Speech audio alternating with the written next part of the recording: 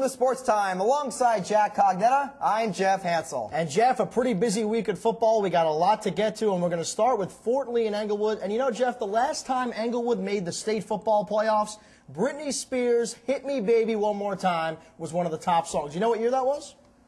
1999? What a guess. Come on. Would you look that up beforehand or what? Well, I know because I think that was like the first year I was working here, so it's been a long time. Huh? That is a pretty long time. I think I was in puberty when that song came out. But anyway, Englewood looking to make the state football playoffs for the first time since '99, and they're off to a pretty good start, Jeff. They're 2-1 on the season, and they were taking on Fort Lee, looking for their first win of the season. It's our game of the week.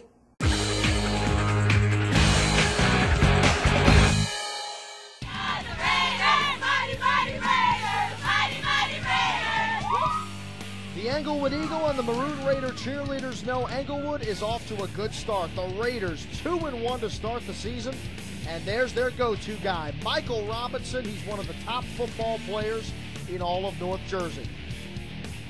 Guys, you're playing like it's your last, like we talked about all week. Like it's your last game you're going to play. Think about it, baby. Okay? Think now about you it. do this. Okay, you step off the field. We need a good. Let's go for return. You got to go down and score. I'm going to tell you something. I'm going to do that. I'm telling you guys. I'm telling you. Let's go.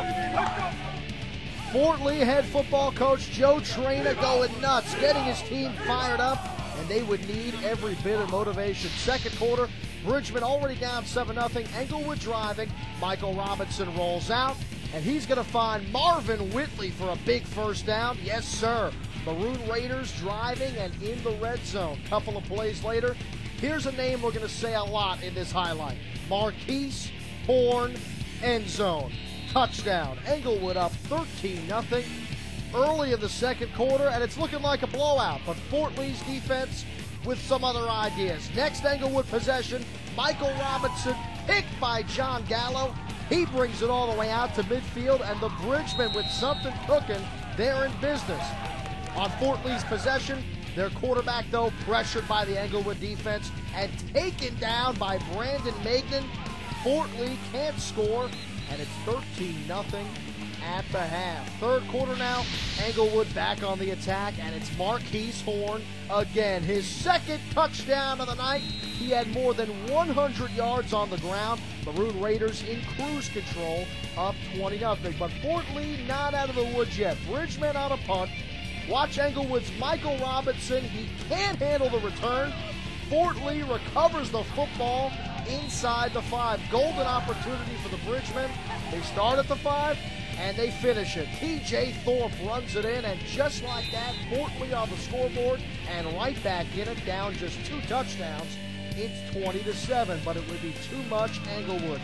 And Marquise Horn, his third touchdown of the game. Maroon Raiders up 3 scores now. It's 27-7. Fourth quarter, more from Englewood. Michael Robinson showing why he's a top athlete in North Jersey. He can throw the football as a quarterback, and he can catch and run too. Takes Brandon Goodman's pass into the end zone for the touchdown.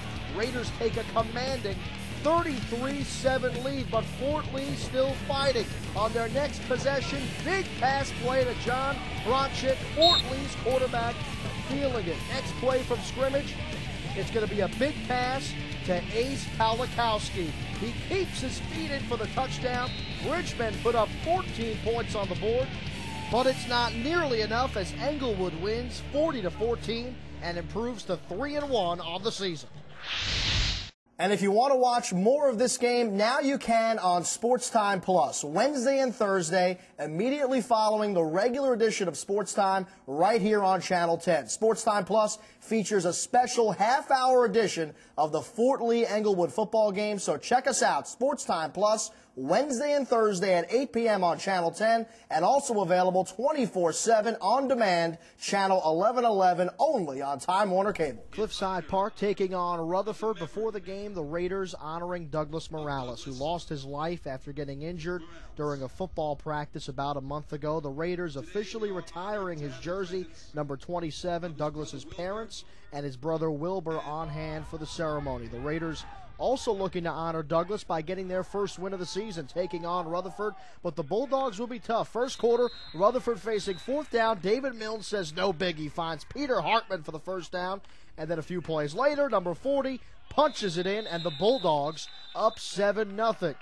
We're still in the first, and Cliffside Park quarterback Josh Alvarez gets hammered. Ball is loose.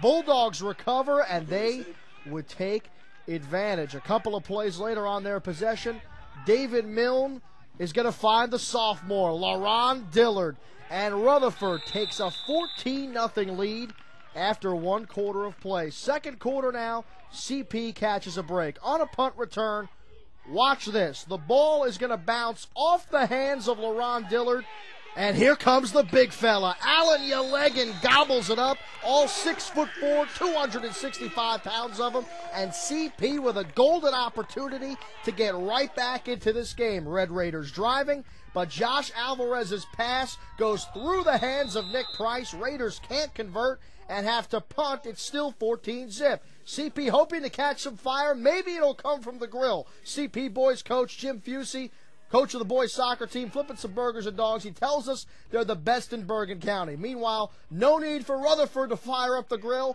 They're already hot. It's Milne to Thomas Allen for the score, and Rutherford takes care of Cliffside Park, 35-6.